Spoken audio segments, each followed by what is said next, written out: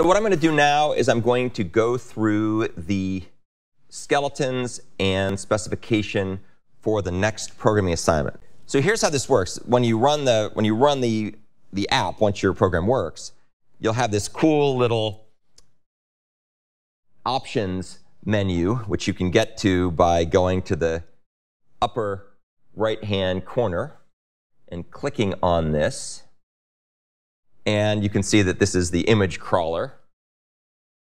And to avoid scaring people, there's a ladybug, not a spider, but it's sort of the same idea. It's a bug. It's not a bug. It's an insect that's crawling. And you'll see that you have a couple of different options to select here. You can select which implementation you want to do. Do you want to do the sequential loops crawler? I'll explain more about that in a second. Do you want to do the fork join crawler? We'll start with the sequential loops crawler. You can also select if you want to do it locally or remotely. Local will read the files out of your local machine, so it's going to be really fast. Remote will actually go to the network and download it, so it'll be a little slower because you're paying the network latency overhead. You can turn on some transforms. Do you want to do grayscale? Do you want to do null transform? I'll turn those on here. Those are the image filters that get applied. You can also modify many different things, how stuff looks. There's different ways to modify that. You can change how fast you want the program to run. You want it to run super fast. You want it to run it slower so you can see it better. You can also change the transparency of this panel. You can see if you slide this over like that, you can see the background a little better, or you can make it more opaque. And you can also turn on logging. So there's a bunch of things you can do. I'm going to do it real simply for right now, just to kind of give you the idea of how it works. So I'm going to go over here and click the search button. And this goes to my website. That's where it starts from. And you click the download button. And this is a sequential implementation. So you can see what it's going to do is right now it's downloading the image. And when it's downloaded, you can see it. And you can see it's doing it in sequential order. It's doing one thing at a time. Also, if you take a look, oh, and I should also have noted that it's transforming the images also. Let's see if I can change this so it's a little bit easier to tell what's going on. So each image that I'm downloading is being transformed. It's a little hard to see, but you can see, for example, that this image here has been grayscaled. So it's no longer color. It's turned into grayscale. This will also tell you how many images have been downloaded and processed so far, how many threads we have, and how long it's taking to do the operations. So as you can see, the sequential version takes a fairly long amount of time to run because everything's working sequentially. So let's go ahead and stop that. We stop that by clicking on the X. And so now it stops the processing. So now let's have some fun. Let's go over here and let's switch from the sequential version to the fork join version. So now let's come over and try this again. Once again, we can start downloading everything. And you can see, look, lo and behold, all of a sudden, it's now doing things in parallel. So it started off doing all these image downloads in parallel. And you'll see in a second, as they finish, can you see up there? See the little thing that looks like it's going through a filter? That's applying the filter. The spinning CD-ROM is indicating it's downloading. So that's showing you stuff is downloading. Then it's going through the filter. And as stuff gets finished, it then will show up as the completed image. And right now, you can see things are running. A bunch of operations are running at the same time. My computer has 4 cores on it. So at any given time, you should see roughly 4-ish things going. Looks like all the small images have finished.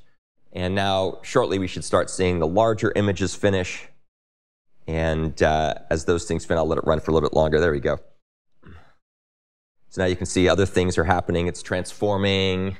It's filtering. Stuff showing up. So the cool thing about this approach is it's running in parallel, whereas the previous approach was running sequentially. Yes? So the question is, why is this running faster than the sequential one? Why doesn't, what's that? Why is not? Well, it is actually running faster than the sequential. After 50 seconds, previous one have image this one. Well, Oh, I wouldn't actually say it's running faster, or I wouldn't say it is running faster. It's running a lot faster. But here, let me show you. The reason why it may not appear to be running faster is because it's paying the overhead of the network. So let me show you something to make it more clear. Let's go up here, and let's switch from remote to local. All right, so now it's reading things. Now it's going to be doing things. Hopefully, it'll work. It should read them out of the local cache. So watch. Let's see what happens here. OK, so now this is, let's see.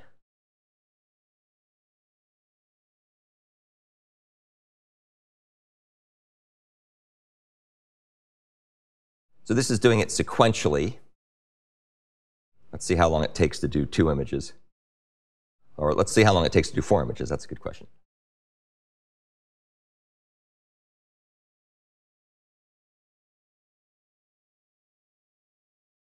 So it downloaded the image first, and now it's applying the image filtering to it. And when that filter is done, it should show up with whatever the, now I think it's writing out to disk. There we go. OK, so now it's done now. So that took about a minute. So let's stop that. Now let's go over here. Let's switch it over to fork join crawler. So I think you would agree that it's running a lot faster now, right? Because it's doing all that stuff in parallel. So this is the parallel version. The other one was the sequential version. So the parallel version works way, way, way faster than the sequential version. And that's because it's taking advantage of the parallelism. The previous version that we ran was doing it over the network, and the network is just slow down here. But you can see that parallel computing really speeds things up drastically compared to the sequential version. So in the time it took us to do, less than 3 images, now we've got quite a number of images in the process of either downloading or filtering, or they're already finished. OK, so that's basically how the app runs. So why is this app useful? Because it'll help make it really clear when you're debugging your program whether it's working or not, right? So as you're writing your program, if you run it and it never finishes, or you only download a few of the images, or they download in some strange way, you can tell at a glance what's going on. So now that you've seen how the program runs, let's take a look at the specification of the program. So this is basically a program that's going to give you experience using Java 8 functional programming and integration with the Java fork join pool. And so you'll develop a portion of this app that allows you to use the fork join pool to obtain, store, and transform the images. Obtain could be downloading if you're doing it across the network, or it could just be reading it off the local file cache if you're doing it in local mode. As you saw, unlike assignment 1, where you just had a test that ran, this one's going to actually have an app. So you can run the app, and the app will help you figure out what's going on. The actual file that you'll have to implement is called forkjoincrawler.java, and it's buried deep in the heart of the framework. There's a lot of code here, most of which you can ignore. And this is what does the image crawling and the image transformation. I will show you that skeleton code in a second.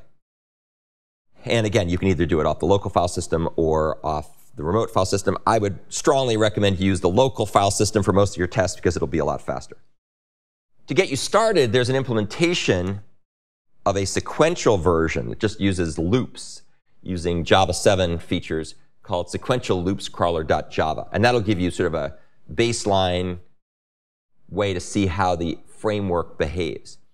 And so what you'll be doing here is you'll be taking bits and pieces of that code and then converting it to work with the fork join pool. Obviously, you'll have to use a bunch of fork join stuff along the way. You'll also have to take your array.java file and integrate that so that whatever you did for assignment 1, very first thing you'll do is go move that into assignment number 2. And that way, you'll use that for the implementation. I don't actually think, wait, I take it back. I think we use that here. So you'll need to have that.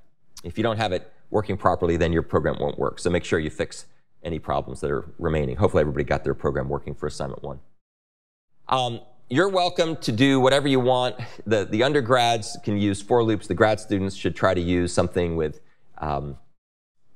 Java 8, but everybody's welcome to use the Java 8 stuff, the for each loops and so on, just to be a more Java functionally oriented.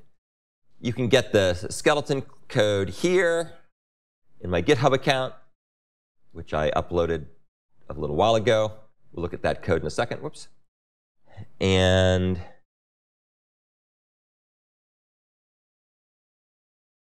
there's a bunch of unit tests. I'll show you what those look like in a second. And they will essentially run your program and compare it against what the expected output should be to see if you got the same result. So you should be able to just right-click on it to run it all. And let's see. We had covered the fork join framework stuff in weeks 4 and 5 of this class, so go back and watch the videos for that. And there's also some other nice material from my colleague Doug Lee talking about the fork join pool, just if you want some deeper understanding. So this will give you a chance to use the fork join pool framework APIs directly. It's somewhat tedious, because, as you'll see, because fork join pool requires you to do all the splitting and or iteration yourself. You're in control of it. So start early. Don't wait too long. I'll upload at the end of class. I'll put the due date. It'll probably be about in a week and a half or so. And make sure that you test everything, running the unit test. Make sure you run it with the app to make sure that it works. OK, so that's kind of the overview of the specification. Make sure you always take a look at the index.html file, which is what has the instructions on how to write the program. All right, now let's do something here. Let's see, let's go to Android Studio. So now we're in Android Studio, and here is the test program. All you should have to do is just right-click on this and say Run Tests. As you can see, what it's doing is it's downloading all the files, and then it's going ahead and testing against the files that are downloaded to see whether your program ends up with the results that are the same as expected by the test program. And we'll probably do what we did for assignment 1. We'll add some more tests over time. But for the first go-around, you should focus on implementing this, running the user interface, and then running the unit test to see what it does. There's also the assignment 1B tests are also integrated here as well. So we have assignment 2A tests and assignment 1B tests. And like I said, we'll probably add some more tests over time. But for right now, you should be focusing on getting it to work through other means. So here's the sequential loops crawler. This is what your fork join crawler will be based on. If you take a look at this, it has a method called perform crawl. Everything that's shown in this method is done sequentially. All the code is provided here. It first checks to see if you've exceeded the max depth. That's just to make sure that you don't end up going recursively forever.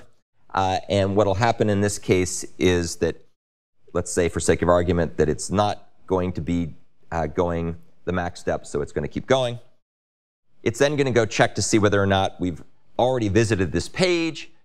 This becomes important if your HTML file that's being traversed through has recursive links that lead back to the same place ultimately. So we make sure we stick each URI that we're looking at into a map so we can identify duplicates and skip them. And then finally, assuming we've got a valid URL to a page that we haven't seen yet, here's what the sequential version is going to do. It's going to go ahead and use a call from the library. This is called web page crawler, which is actually over here in the utils directory. See, web page crawler. You say web page crawler get page, and you pass in the URI that you want to get. And that will go ahead and open up that content and use the JSoup library to download that particular web page. So it gets stored in this data structure called crawler.page. So that's the web page that we've downloaded. That's a representation of that. Then the next thing that happens in the sequential version is it goes ahead and it says, hey, take that web page that was downloaded, get all the images on the page, and then process those images. Get images on page is a helper function that we provide that goes ahead and gets those images. And it gives it back essentially as a collection of the image URLs to those images. And then process images, as we'll see in a second, does the work. And what that'll give you back is the number of images on the page. And so that's just going to be a count. It'll also go ahead and download those images. The next thing, and we'll take a look at the process image method in a second. Everything here is done sequentially. The next thing that we're going to do is we're going to go ahead and call crawl hyperlinks on page.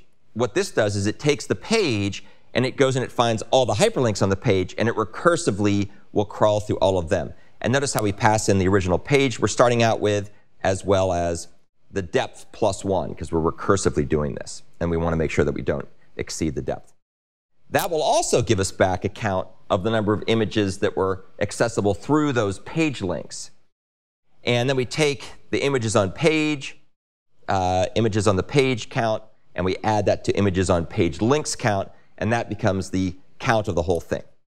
Okay, so let's take a look now at process images. So what process images is going to do is it's going to take this array of URLs, and that array, of course, is your array that you wrote from the previous assignment.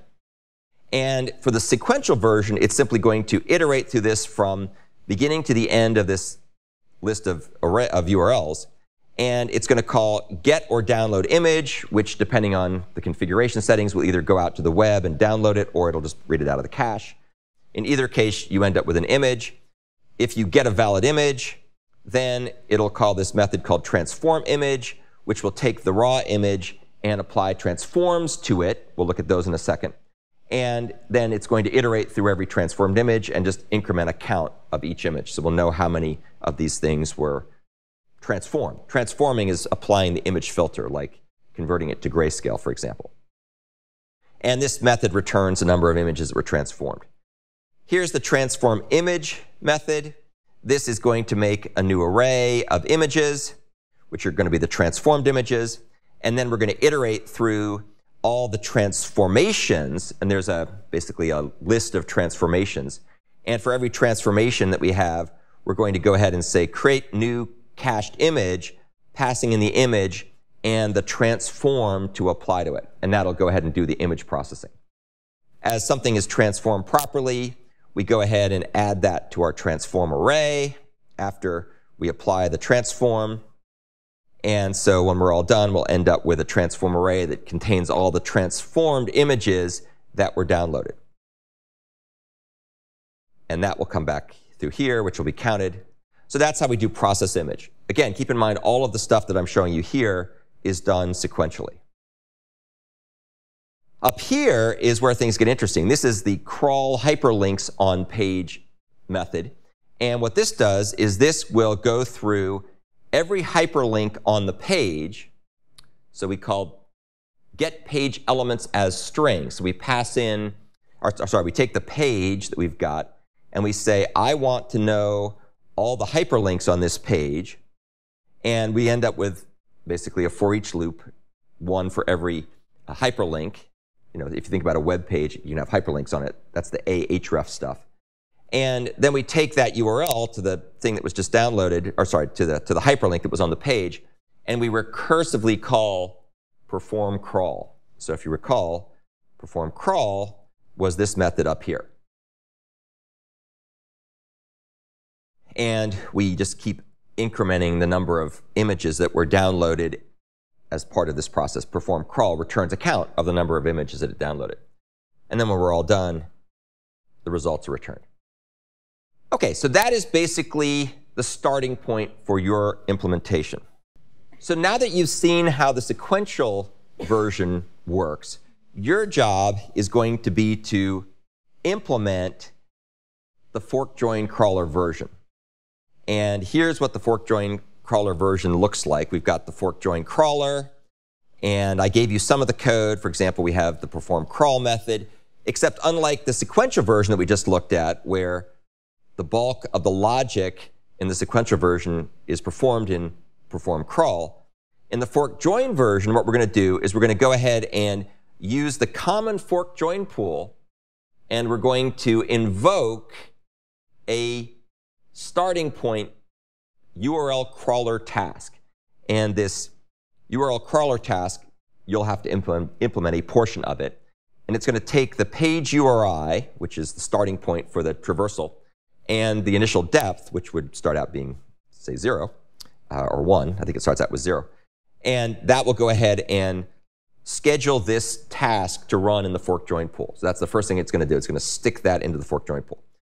So let's take a look at URL crawler task. So URL crawler task is a recursive task, and it's going to perform a web crawl from a particular starting point, and that's what's going to be passed in and stashed away in a local field. And because it's extending recursive task, we can use it to run in parallel in the fork join pool. And as you saw when we ran the program earlier, that allowed everything to run in parallel, so it was a lot faster. Here's the URI that we're crawling. We just have to keep track of that. Here's the current depth. You'll see why we need that in a second. Here's the constructor. As you can see, it just takes its parameters and stashes them away in the local fields. Here's how it was called here. We said new URL task with the initial starting point URI and the initial depth. Here's where things get interesting. Here is the compute method. Remember, recursive task has a compute method that has to be filled in by whoever's implementing or extending recursive tasks. So this is the code that you're going to have to write. I provided some of the code for you. So we check to see if the max depth has been exceeded. If it is, we return 0. We check to see if we've already seen this URL before, this URI before. If so, we return 0 because we're done. Otherwise, we have to do something interesting. And here's where you have to write some of your code. There's other code to write elsewhere. So what we're going to do here at a high level is we're going to use the fork join pool to download and process images on this page, and also crawl other hyperlinks accessible via this page. And that will all take place in parallel. So I gave you the code here. You just go ahead and get the initial URI. You get the HTML that corresponds to that initial URI. That gets stored here on this page. That's pretty much exactly like what we do here in the sequential version. But all of a sudden, things are going to diverge quite a bit. So what you're going to do next, and you have to write this code, you'll have to make a list of fork join tasks starting that's initially empty, and you're going to have to use that to process all the images and hyperlinks on the page. So you'll have this list of fork join tasks here. And then you're going to iterate through, and the key word here is iterate through all the images and hyperlinks on this page. So we'll use a helper method that comes out of the page data structure. Remember, page is the crawler.page data structure. And we're going to say, get me all the images and get me all the pages. And for each of these page elements, we check to see, is it an image or is it a page? And depending on what it is, then you're going to go ahead and create the appropriate type of task object to process that element. And you're going to fork that task object, and you're going to place it in the list of forked tasks. And you're going to do that for images, and you're going to do that for hyperlinks. Remember, there's two things. There's images and there's hyperlinks. Those are the two things that we're going to be discerning here with our getPageElements method. When you're all done with this loop, your list of fork join tasks will have a bunch of things in them, and they will all have been forked, and they will all have been added to the list. And then what you're going to come down here and do is you're going to go ahead and join all the tasks in the list of forked tasks, because they're all running out in parallel now. And you're going to get the final result, which will be the number of images on that page. You have to accumulate that as you call join. So that's how you're going to implement compute for the URL crawler task. Let's go down here and take a look at the other task. And by the way, the two tasks you're going to have to create here, of course, are going to be what we're about to talk about. So one of the tasks you're going to have to do is a process image task. And the process image task is this recursive task that downloads, processes, and stores an image. And once again, you're going to be able to keep track of the image that you're working on. And then you're going to have to implement portions of the compute method. And so what you're going to have to do here is you take the image, we get the image, so now we've got the image, and now you're going to have to create an initially empty list of fork join tasks that will be used to transform the image in parallel. And then you're going to have to write essentially a loop that iterates through all the transforms, creates the appropriate task object that transform the image, fork it, and add it to the list of forked tasks. And then when you're all done forking everything, then you're going to go ahead and join everything. Well, that sort of begs the question, what are we forking? And what we're forking, and sorry, what are we creating and forking? we're creating and forking something called perform transform task, which is also a recursive task. And that's going to essentially stash the image and the transform to work on. And then the compute method here will go ahead and apply the transform properly to do the transformation of that image. And it'll return the transformed image. So the way to do this, the way to get this to work is to do a couple things. You need to first look at the sequential version and really understand what it's doing. And once you understand the sequential version, then you'll have to break up the sequential version pieces and stick them into the skeleton for the fork join crawler version. And you'll have to figure out how to do the fork join logic properly. And the way to really figure this out is to go back and look at the video that we did from, I think it was week 4, where I showed you a bunch of examples of how to program fork join tasks. So that's essentially what the skeleton is. A couple other things to remember. Grad students need to try to use Java 8 stuff wherever you possibly can. Undergrads are welcome to do so, but you can use Java 7 loops. You should be able to use things like the for each statement in lieu of a loop. Most places you would need to do a loop, so that should be easy to do. Okay, any questions about this? So the skeletons are uploaded. They are hopefully all in good order. The test should work. So please start soon, and I will update the website with the due date. It'll probably be like a week from Thursday, so you'll have about a week and a half. It's not a lot of code to write, but it's very subtle, and the time you'll spend will be figuring out what the program's actually doing in the sequential version in order to convert it to the parallel fork join version.